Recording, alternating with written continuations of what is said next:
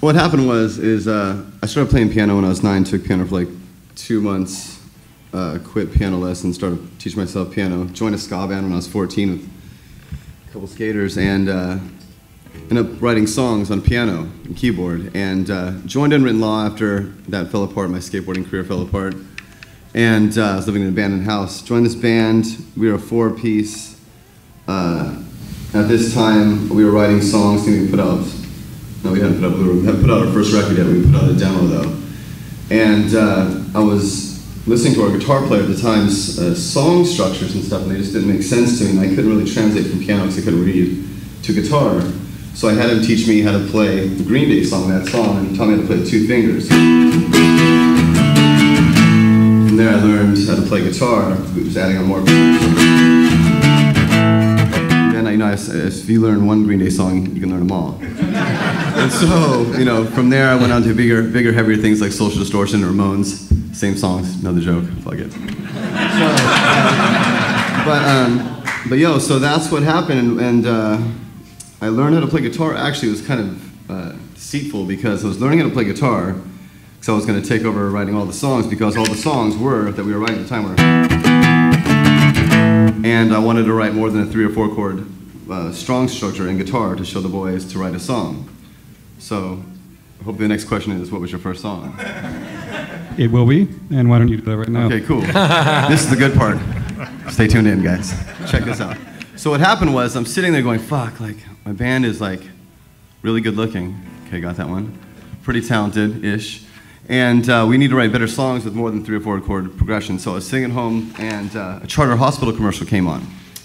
And they had this song, it's like, if your kid's fucked up and on drugs, then you can like come to our hospital. And some shit, And it was like, those are good chords.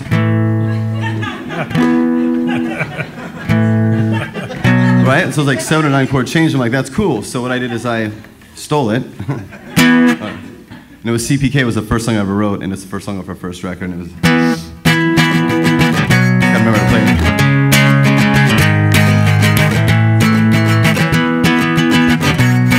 It was something like that. So that is my first song. Stole it from a Charter Hospital commercial. Learned from Green Day. 5 top 20 singles, 2 of them top 10. Number 1.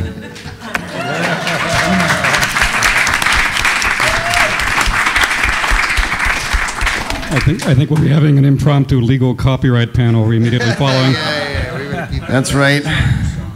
That's right. I think it's like a Beethoven song, because I've heard it in 50 other commercials since then. I mean, this was 20 years ago. But word? Pachelbel's canon. Thank you very much. Is that what it is? Yeah. There you go, CPK. I just put a chorus on it, really. Quino, how about you? What was the first song you learned to play?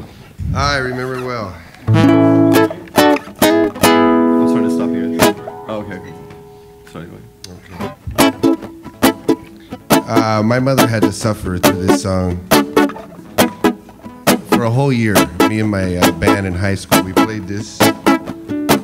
And I remember her clearly saying, honey, you guys sound okay, but can't you learn any more songs? And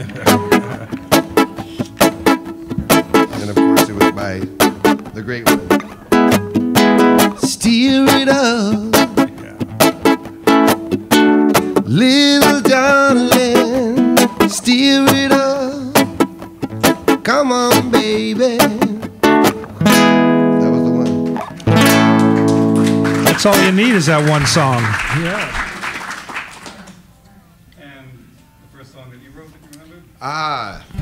That one's a little tougher. I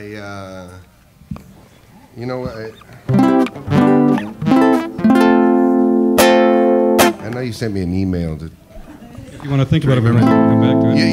And I thought about this song, and I was going to try to pull it out. I had breakfast with the family today, but. What made me think was that, I wrote this tune, we're talking probably 88.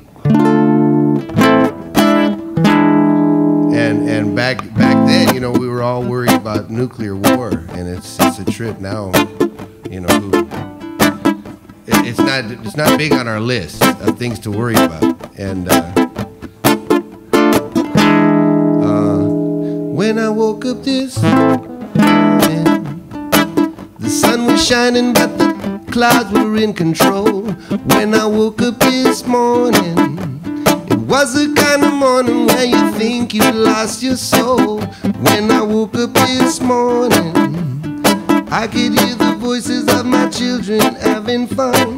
When I woke up this morning, I contemplated what would come. And then the song kind of goes on and does a little verse, and then the chorus, it kind of goes, none became the atmosphere. Stillness replaced the wind. Death was dancing everywhere from the purple clouds within.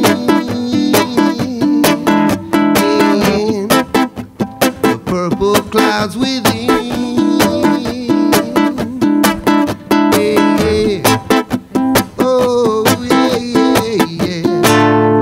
So, you know, it's a trip back then. Nowadays, thank you.